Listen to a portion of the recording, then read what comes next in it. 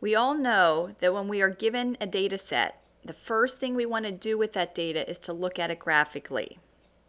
One of the plots or graphs that you can use to look at a data set graphically is the dot plot. The dot plot should be used when the total number of data values in your data set is relatively small. The reason for this is when we construct a dot plot, we will graph a dot for every single data value in the data set. So if your data set has 50, 100, or 200 data values, a dot plot is probably not the best graphical representation tool to use. There are other tools that are better for larger data sets. We will construct a dot plot for the following data. The data consists of the median age in every county in Maryland and also Baltimore City. This data comes from the 2000 U.S. Census. The first thing you must do when constructing a dot plot is to come up with an axis. And the axis must range from your smallest data value to the largest data value.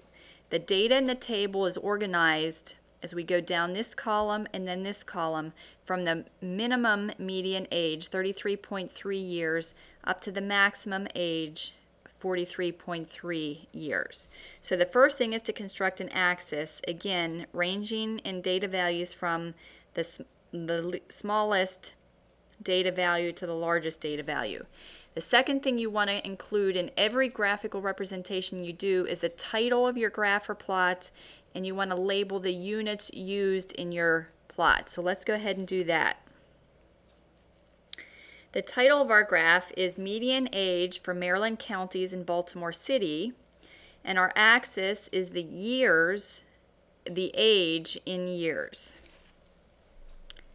Now we want to start plotting data values.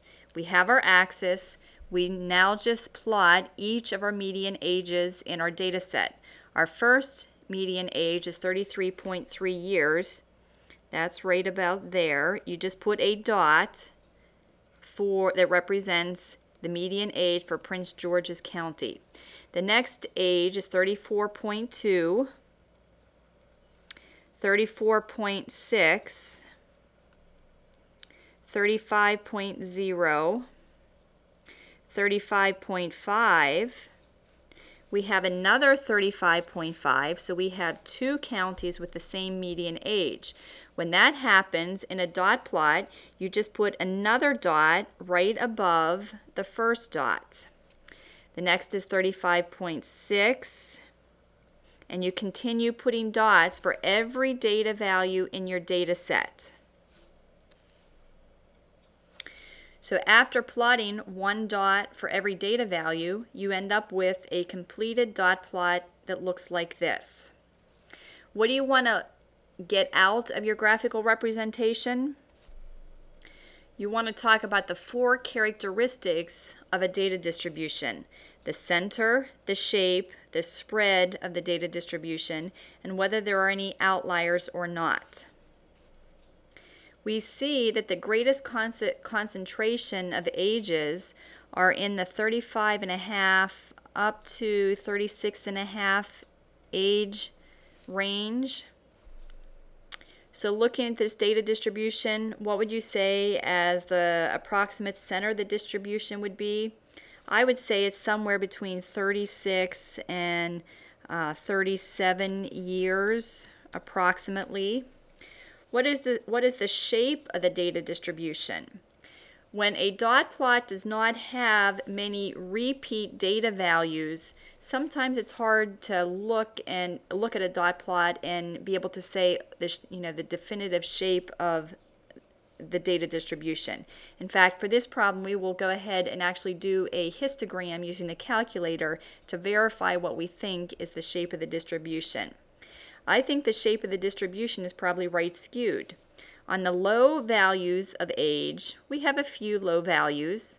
Then we have a concentration of ages.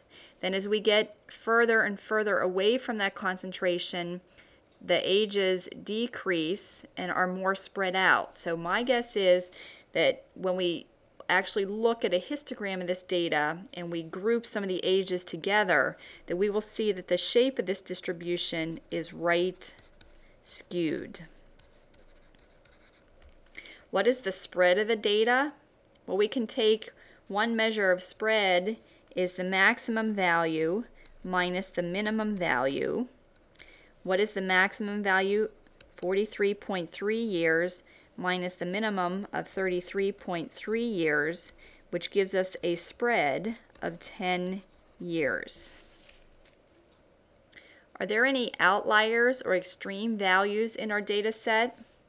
I would probably classify the two greatest ages, median ages, as outliers, and I might even consider those two as outliers. So I would clearly say that these two are outliers, and if you included this, that would probably be okay too.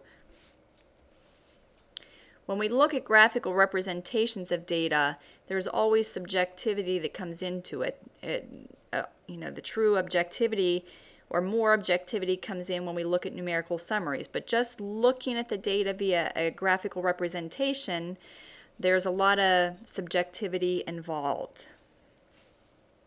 So I'm going to classify the four greatest values as outliers: 40.7 years, 41.3 years, 43.0 years, and 43.3 years as outliers. Before we leave this, let's go ahead and try and verify this shape by doing a histogram of this data on the calculator.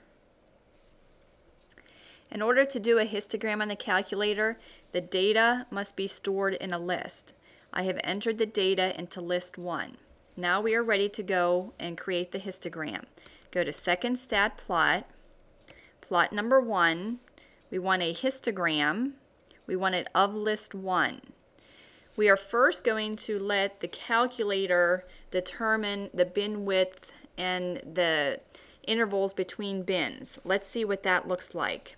We go to zoom number 9, and we have the calculator generated histogram. To see what boundaries are used for our bins, let's hit trace. We see that the first bin will contain any ages between 33.3 years and less than 34.97 years. The second bin will contain median ages equal to 34.97 years but less than 36.6 years.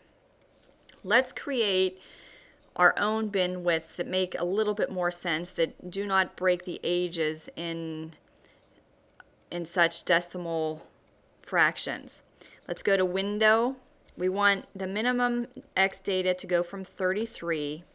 Let's say we want to go up to 45.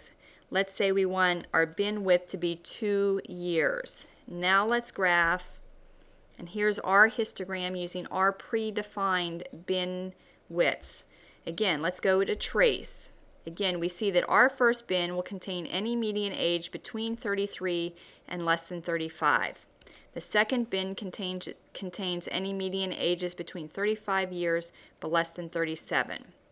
There were 2 counties with median ages between 33 and 35. There were 10 between 35 and 37. Recall in the dot plot we said the greatest concentration of ages were in that range between 35 and 37. There were 5 counties with median ages between 37 and 39, 2 counties between 39 and 41, 1 county between 41 and 43, and 2 counties between 43 years and 45 years.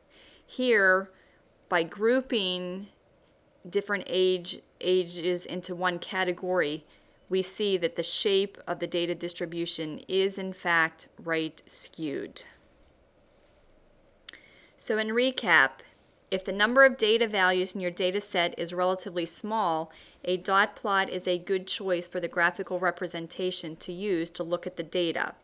The advantage of a dot plot is that you see each and every data value. Nothing is lost. You see the minimum value, the maximum value, and every data point in between. Once you have your dot plot, make sure you talk about the center, the shape, the spread of the data distribution, and whether the data distribution has any outliers or not.